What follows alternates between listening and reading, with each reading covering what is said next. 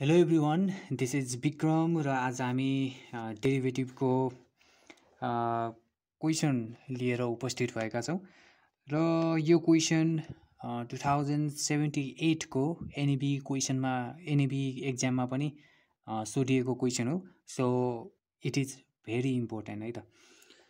So question यस प्रकार रहेको छ, find derivative of Y with respect to x of x to the power sine Y is equal two y to the power कस x. So question यस प्रकारको रहेको छ र यो क्वेसन एनइबी एक्जाम 2078मा सोधेको हुनाले यो क्वेसन निकै नै महत्त्वपूर्ण छ है त। सो अब हामी सल्भ गर्छौँ। सो यो क्वेसन सल्भ गर्नुभन्दा अगाडि केही बेसिक पोइन्ट्सहरू म यहाँ लिस्ट आउट गर्छु।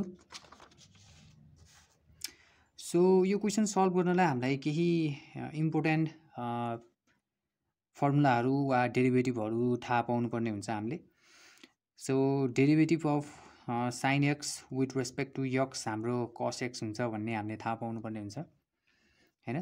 त्यसै गरी derivative of cos x with respect to x हुन्छ भने हाम्रो माइनस साइन एक्स हाम्रो डेरिभेटिभ हुन्छ। यो कुरा चाहिँ हामीले थाहा पाउनुपर्ने हुन्छ। त्यसै गरी लगमेटिकको रुल एउटा, so log A to the power be छ भने हामीले यो बीलाई अगाडि लगको अगाडि राखेर बी टाइम्स लग ए लेख्न सक्छौँ। यो कुरा पनि थाहा पाउनुपर्ने हुन्छ। र स्पेसली अब derivative of you and V with respect to x छ भने जहाँ यु र भी चाहिँ एउटा फङ्सन, जस्तै साइन एक्स हुनसक्छ, यो भी चाहिँ लग वाई हुनसक्छ होइन, जे पनि हुनसक्छ। यु पनि एउटा फङ्सन हो र भी पनि कुनै फङ्सन हो भने तिनीहरूको मल्टिप्लिकेसनको derivative with respect to x निकाल्ने हो भने हाम्रो के हुन्छ त, you derivative of V with respect to x plus V derivative of you with respect to x हुन्छ। सो यो यति कुरा हामीले थाहा पाउनुपर्ने हुन्छ, यो फर्मुला पनि हामीले थाहा पाउनुपर्ने हुन्छ। र अर्को हाम्रो चेन रुल, अलिकति चेन रुल होइन, पुरै एडभान्स होइन, रफली म भनिदिन्छु, जुन चाहिँ यो म्याथमेटिकल प्रब्लममा हामीलाई पछि युजफुल हुन्छ।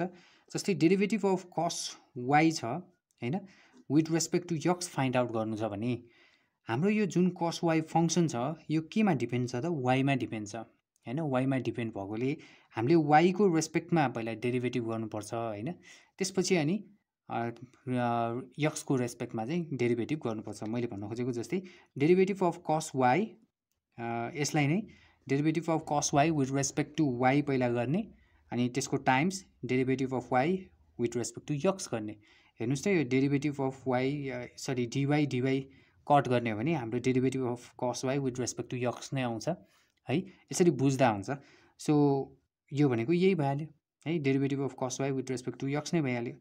सो यसलाई डेरिभेटिभ गर्ने बेलामा हामीले यसरी गर्न सक्छौँ भनेर मैले जस्ट भनेको हो। सिमिलरली अब डेरिभेटिभ अफ लग वाई छ भने with respect to x find out गर्नु छ भने हामीले के गर्नुपर्छ त, derivative of log Y with respect two y पहिला गर्नु पऱ्यो, त्यसपछि times derivative of Y with respect to x गर्नु पऱ्यो है त। सो यो कुरा चाहिँ हामीले चेन रुलको हेल्प लिएर यो म्याथमेटिकल प्रब्लम सल्भ गर्नुपर्ने हुन्छ। सो यति कुरा हजुरहरूलाई थाहा छ भने यो क्वेसन त्यस्तो कम्प्लिकेटेड क्वेसन होइन। सो अब हामी स्टार्ट गर्छौँ।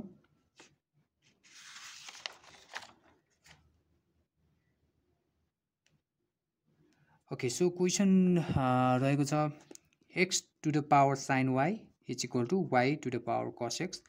सो हामी पहिला बोथ साइड लगटमेटिक लिन्छौँ। So taking लगटमेटिक on both side, taking लगटमेटिक on both sides हाम्रो के हुन्छ त, लग x to the power sine Y is equal to log Y to the power कस एक्स है त। सो यहाँ अब यो युज हुन्छ है, लग ए टु द पावर बी छ, यो ए को ठाउँमा हाम्रो अहिले एक्स छ र बी को ठाउँमा हाम्रो के छ त, साइन वाई छ है त। सो हामीले लगटमेटिकको त्यो युज गर्यो भने के हुन्छ त, और sign Y dot log x is equal to कस एक्स डट लग वाई है त। सो यो यति हुन्छ। सो अब हामीले sin y dot log x is equal to cos x dot log y भइसकेपछि अब हामीले डिफ्रेन्सिएट गर्नुपर्ने हुन्छ। So differentiating on both side with respect to x है त, किनकि हामीलाई त derivative of Y with respect to x find out गर्नु छ। सो हामीले differentiating both side with respect to x हाम्रो के हुन्छ त अब, और derivative of sin y dot log x with respect to x is equal to derivative of cos x dot log y with respect to x है त।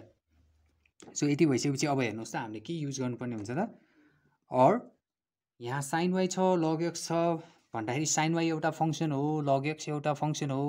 अब हामीले सुरुमै मैले हजुरहरूलाई भनेको थिएँ derivative of u times v with respect to dxलाई हामीले यो u dv by dx plus v du by dx formula चाहिँ युज गर्नुपर्ने हुन्छ भनेको थिएँ।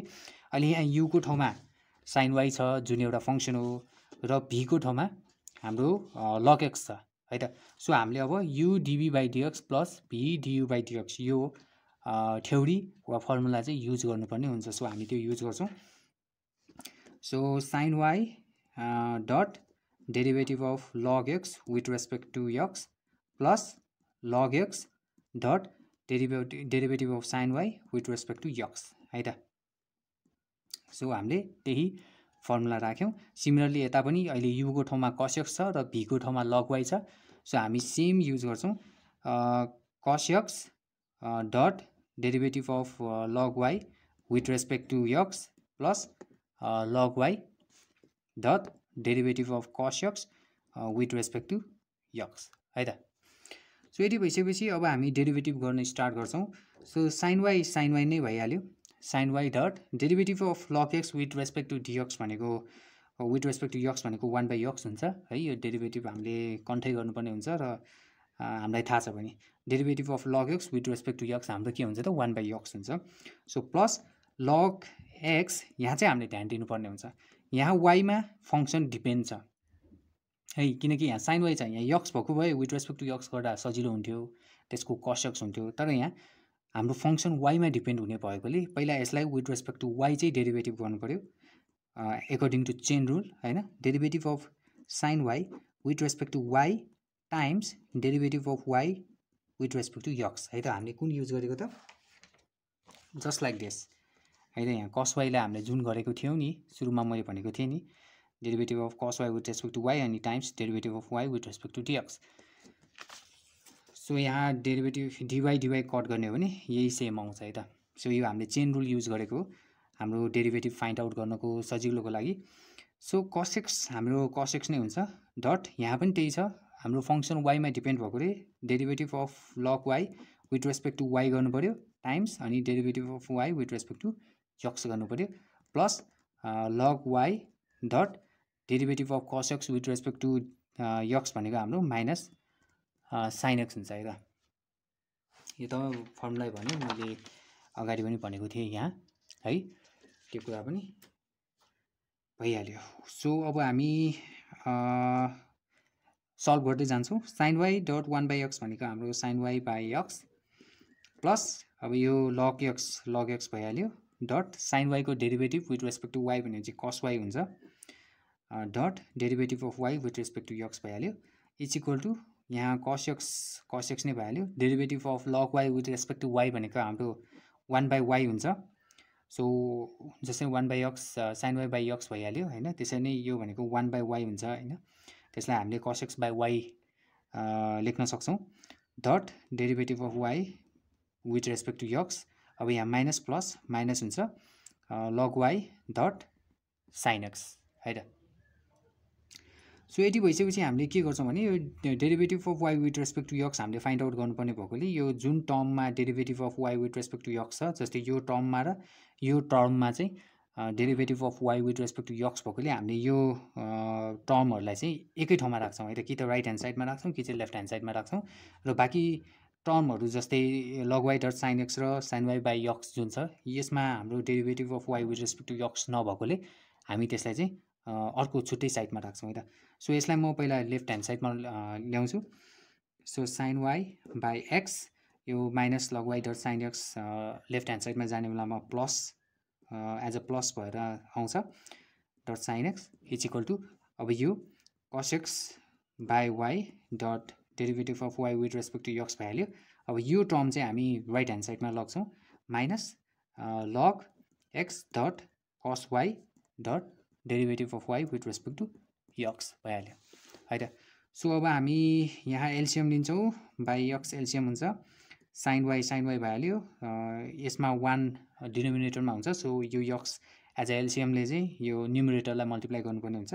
So x times log why dot sine x है त इज इक्वल टु यहाँ चाहिँ हामी derivative of why with respect to x common लिन्छौँ। सो कमन लिएपछि हाम्रो के हुन्छ त कस एक्स बाई वाइ रिमेनिङ हुन्छ माइनस लग एक्स डट कस वाइ यो टर्ममा रिमेनिङ हुन्छ। यो टर्ममा कस एक्स बाई वाइ र यो टर्ममा चाहिँ लग एक्स डट कस वाइ चाहिँ रिमेनिङ हुन्छ, त्यसलाई ब्र्याकेटमा राख्यौँ अनि derivative of why with respect to x है त। यो चाहिँ हामीले कमन लिएको भयो। सो यसलाई यतिकै राख्यौँ। अब यसलाई पनि एलसिएम लियौँ sign y plus x log why dot sine x by x is equal to हाम्रो के हुन्छ त अब यहाँ मल्टिप्लाई गर्ने हो भने कस एक्स नै भइहाल्यो वाइ एलसिएम हुन्छ वाइले यसलाई मल्टिप्लाई गर्नुपर्ने हुन्छ वाइ लग एक्स डट कस वाइ। यस्तो यो हामीले सिम्पल फ्र्याक्सनको रुल युज गर्दैछौँ है यसमा, त्यस्तो कम्प्लिकेटेड केही थ्योरी युज गर्दैछौँ, जस्ट सिम्पल वाइ एलसिएम भइहाल्यो। अल्जेब्रिक फ्र्याक्सनको जुन रुलहरू छ त्यो युज गऱ्यौँ वाइ एज एलसिएम भइहाल्छ अनि यहाँ डिनोमिनेटर 1 हुने भएकोले हैन वाइ एलसिएम हुने भएकोले अब यसलाई चाहिँ हामीले वाइले मल्टिप्लाई गऱ्यौँ भने हाम्रो रिक्वायर्ड फ्र्याक्सन आइहाल्छ। सो अब हामी क्रस मल्टिप्लाई गर्छौँ यो वाइले यता मल्टिप्लाई गर्छौँ ब्र्याकेटमा राख्छौँ why sign y plus x log why dot sine x हैन बाई यो एक्स यतै राखेँ यो चाहिँ हामीले यता राख्छौँ क्रस मल्टिप्लाई गर्छौँ कस एक्स माइनस वाइ लग एक्स डट कस वाइ इज इक्वल टु अब यो राइट ह्यान्ड साइडमा त derivative of why with respect to x नै रिमेनिङ भइहाल्यो। हाम्रो आन्सर यही हो। सो हजुरहरूलाई यो भिडियो कस्तो लाग्यो, हजुरहरूको फिडब्याक निकै नै महत्त्वपूर्ण छ र हजुरहरूको फिडब्याक अनुसार नै हामी हाम्रो भिडियोमा परिवर्तन ल्याउने प्रयास गर्छौँ। यति भन्दै हजुरहरूलाई नेक्स्ट भिडियोमा भेट्ने बाचाका साथ म विक्रम मोवाल बिदा हुन्छु। धन्यवाद।